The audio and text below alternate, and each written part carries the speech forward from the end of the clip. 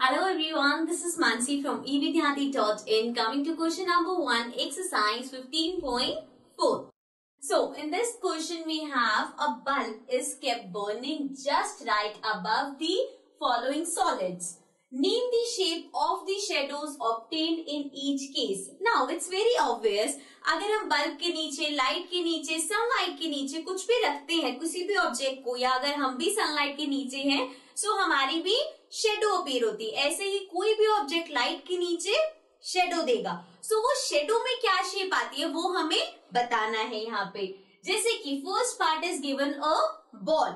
So here is a ball. And now if I put a bulb over this, so you will see it will form a shadow. Now this shadow is in the shape of a circle. So that's what we need to tell them. So the shape obtained is a circle in the first case. Understand? Now let's come to the second part.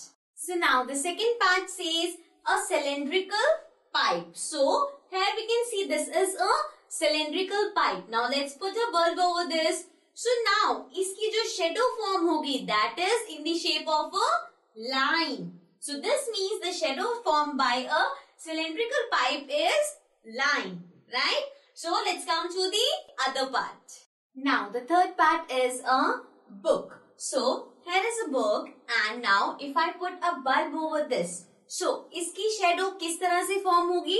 We can clearly see it is in a rectangle shape. So the shadow of a book will be a rectangular shape. So this was question number 1 of exercise 15.4. Now let's come to the next question.